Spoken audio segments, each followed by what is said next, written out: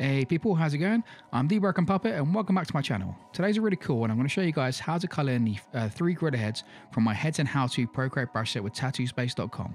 It's a really cool set. It's got 30 different animal heads and each one has a 12-stage tutorial. So if you like my tutorials, it's a really cool learning tool you're going to love. So make sure you head over there. That's tattoospace.com and the link is down in the description below. Now it's really cool. I'm going to show you guys how to shade this in. If you don't have the app, you don't have Procreate, you can always just learn to shade from this. It's a really cool learning tool as well.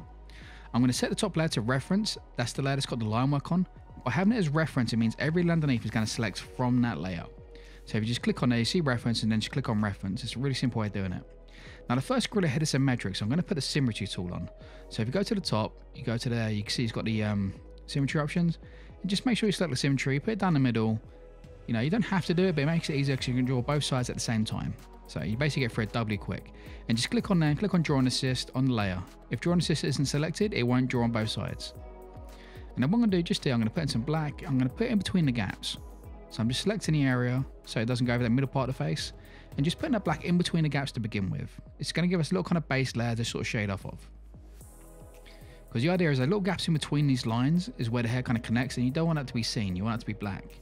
So where you kind of see the empty space is where you want some black in between it. So you can see here a little kind of layout here. And on the center part of the hair, just here, we've got a gap again. I'm going to black out to there. And that's going to go through those lines. So you don't want to see the bottom part of the lines. It's going to fade up into those. Now each kind of fade is going to be fairly quick, which is going to be really typical of traditional kind of sort of tattooing and shading. You know, it's very quick to the point. It's very dark and then a very quick transition. I'm going to show a few different styles. I'm going to do each one. I'm going to do slightly, slightly differently on each one of them. Sort of show you some different kind of ways of doing it. But in general, that is kind of how the shading is generally done with traditional tattoos. So you can see me, I'm building this up on all the hair on the outside now.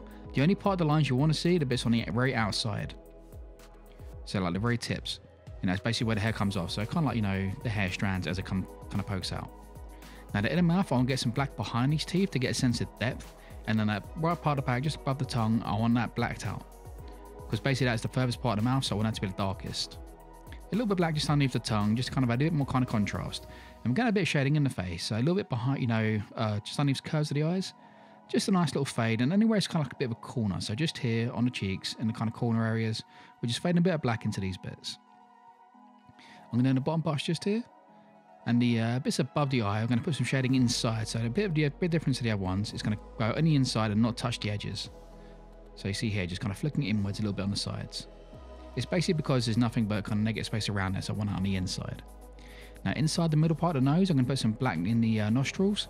And just around the top part of the nose, I'm going to put a little bit of black in the inside part. And just on the middle part, I'm going to go to the edge, just to kind of get a sense of curvature. This will kind of make it feel like it's sitting forward as opposed to being further back. The same with the side cheeks here. It just kind of adds a bit more kind of curvature to it. And now the gums and a bit of black here, I'm just going to put a little bit of black just behind there. Again, we're just adding a bit of kind of contrast. Now, it's very important to remember you want a lot of dark shading in these kind of style tattoos. You know, if you got neo trad or realistic, it's a very different kind of game, but traditional kind of style, you know, there's a lot of black in there, and you really want to put that in there. A little bit black in the ears, and that's pretty much the shading done on the first head. And now I'm going to go to the layer beneath it. You basically want to go line work, shading, and then color. So the color sits underneath everything. So the layer underneath, I'm going to set that, click on it, and click Draw and Assist again to make sure you're selecting everything, so it's drawing both sides. And I'm going to put some red in the mouth here, and a little bit of red just to the side parts of the eye. Now the tongue is also going to have red, but I'll do the tongue separately because I want a little white line around the edge. That's going to separate so it doesn't feel like it's all just one big blob of red.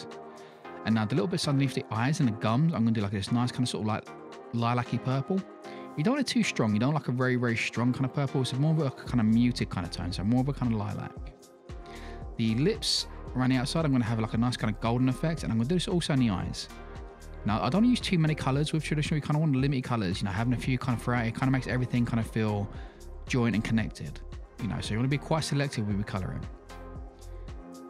So just put a bit here. I might put a little bit of colors in the teeth sometimes. I'm going to flick a little bit of brown just in the middle of these ones. Like I said, I will show you different variations around the other ones as well. But for this one, just a little bit of brown, just kind of flicking through it. And that's generally how you do the first head. So we're going to come to the second one now. Now this one isn't symmetric, so we're going to click on there. We're going to turn off that Draw and Assist. We do not want our Draw and Assist on. So once that's turned off, we're going to go back onto the shading layer. I'm going to select the outside, so you're not selecting the face. The face has basically got a solid line on the outside, so it shouldn't select any part of the face when you click on this. And we're going to do the same thing. We're going to put a little bit of black just in between those hairlines now. So it kind of eliminates that negative space we have on show. Just do this to all of them, and just make sure it is solid black you do in this kind of area. So once you've got that, it's basically separating the connection areas, and once you've got that, we're going to put a little fade just now on the inside parts of these. Very similar as I've done the first one. You know, I generally turn the airbrush up a little bit when I'm doing these parts, so the initial line part will be thinner, and these will be a little bit thicker. But just play around with different areas require different kind of thicknesses. You know, don't sort of like feel there's one sort of set kind of size with the airbrush you can have to stick to. You can kind of play around with it. And you can use the pressure sensitivity to really kind of like, you know, play with that as well. Like, you know, if you're pressing it softer, it's going to come out softer. Any little bits you kind of overlap, don't worry too much. You know, like sometimes it's easier to overlap and then just erase, so you get a nice even shade. Like just here, I sort of went over that, so I've got a nice even part for the hair, and I can just erase the inside the ear part. You can also do like a selection using the manual selection tool. You know, we select certain parts. I will do that further on. But in general, like a lot of time, if it's like a little highlight, sometimes it's just easier to just rub it out afterwards. The same technique as before. I'm going to put some shading on the mouth because I want that mouth to kind of feel like it's got a sense of depth. And the inner part I'm going to do quite dark. This one's got like this kind of sort of gummy part on the inside, which the other one hasn't because of the angle. And I'm going to get a little bit on the top, a little bit from the bottom, so I get like a little highlight just through the center of it. And I come to the face, I'm going to do this one ever so slightly different to the first one, just so you get a sense of, you know, how to do things differently. So this one I'm going to sort of like, you know, a bit more kind of sort of fade around the outside. And I'm going to have this sort of coming from here, so you're not going to have this sort of dark shadow coming from behind the nose on that side part of the cheek. It's going to come in the other, kind of like in the opposite direction in a way. Now the top parts of the eyes here are going to be quite similar. I'm going to get a bit of shadow just here above the eye. In this one, because it's got a bit of an overlap, I'm going to sort of just go around the edge, just a little bit like so. The nose is going to be fairly similar. I'm just going to colour in the nostrils and just put like just a general bit of fade over it. And this outside area is going to get a very simple sort of shadow just on the outside part. And then the inside face, the chin bit just here. I'm going to sort of shade the chin bit in. And then here, I'm going to go over this line and I'm going to raise the outside area. Same thing I've done on the face there. So this is where it kind of varies from the previous symmetric version. So in the previous version, I sort of shaded outwards, and this kind of time I'm shading inwards. It kind of makes the face feel a bit more kind of curved that way. Now, both are very viable ways of doing it, but just both very different kind of takes. You know, one's the complete opposite to the other one. But yeah, I mean, you can take either approach to it. Either approach will look good, so don't sort of fully have to like one or the other. You can just do whichever one you kind of fancy. You'll hybrid of both if you want. So again, I'm just going a little bit black on the outside now, so kind of facing to the hair, as with the other one didn't quite have that way. It's kind of like a very hard edge. A little bit black in the ears. I think that's a black done, I think, now. So yeah, we're going to go on to the colouring now. Now, I accidentally done that shading on the wrong layer, so don't worry about that. Just pretend I've done that on the shading layer. I accidentally done it on the colour one. If you do it on the wrong layer, just create another layer and put underneath. You know, it's a very easy fix. Or just cut around it and paste it back into the other layer. Now, same as the other one, I'm putting the red in the mouth. And when I do the tongue, I'm going to do that little white light. Excuse me. So yeah, when I do the tongue, I'm moving a little white highlight edge. You know, it just kind of helps separate the tongue from inside the mouth. You know, I like everything to kind of feel a little bit separate in a way, in that way, but still kind of connect up with the same colour scheme. Now, I'm not going to zoom in too much, you know, because I want to try to keep it nice and simple here so you can see everything nice and clearly. But when you're doing it, feel free to zoom in as much as you want. If you want to zoom in like as close as possible, where you can see the entire screen with one little segment, then do that. You know, that's what it's there for. Now, the only reason I'm not zooming in too much is to kind of show it more clearly. Now, purple inside the gum and then inside that little cheek inside area as well. And then the eyes and the lip, I'm going to do yellow again. So I'm going to stick the same kind of colour scheme for all three of these. And now the teeth is going to be the difference here. I'm going to do these teeth like a golden edge from the top. So it's just a little yellow, just kind of fading from the tips. I really like doing that. It just varies up from the previous one. I've done like, you know, the brown kind of flicking the other way. And then on to the last one. So back onto the shading. Again, this one isn't symmetric, so there's no need to turn on the symmetry tool for this one. We're going to press the selection tool around the outside. And again, we're just going to start off with by putting the lines in between those hairlines. Now this just builds up the foundation just like we've done on the other ones. It just makes it much easier to kind of build the shade off, you know, just eliminate those negative spaces. And once you've got that, you can sort of build up the bigger sort of shadow in between them. Now again, like I said with the airbrush tool, you know, you can use any kind of shading tool you want. The airbrush is just one of the ones. You know, a lot of time I tend to use the spray paint tool as well. That's my favourite. But yeah, you can vary the size here. Don't sort of feel like you have to stick to one size. You can really play around with different sizes for it. Now I'm being pretty quick at this. Remember, you can sort of take your time. You know, you can sort of add, you know, any kind of aromatic elements you want as well. You know, I mean, feel free to copy it exactly how I do it here. You know, but don't sort of like feel you have to kind of stick to it. You know, this is just a guide. This isn't 100%, you know, kind of like it has to be done this way.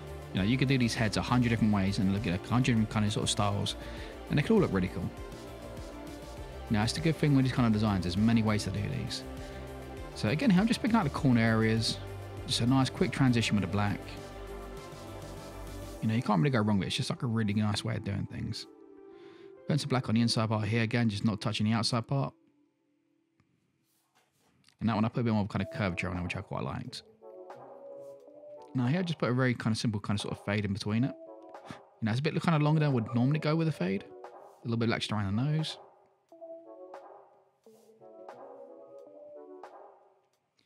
And then where I went over there, I'm just going to erase that part around the outside ear as well.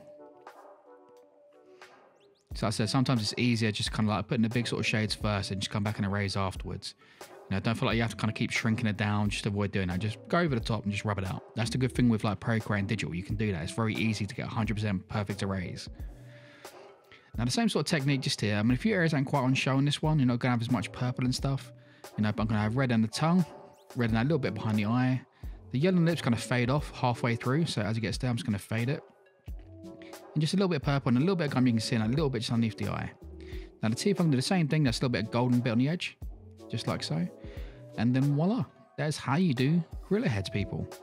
You know, I hope you like it. You know, if you like it, definitely check out my Procreate brush set. You know, I said it's got 30 different animal heads on there, all kinds of animals. You have gorillas, you know, wolves, tigers, leopards, everything like that. But for now, people, I'm the Broken Puppet, and I'll see you next time. Peace.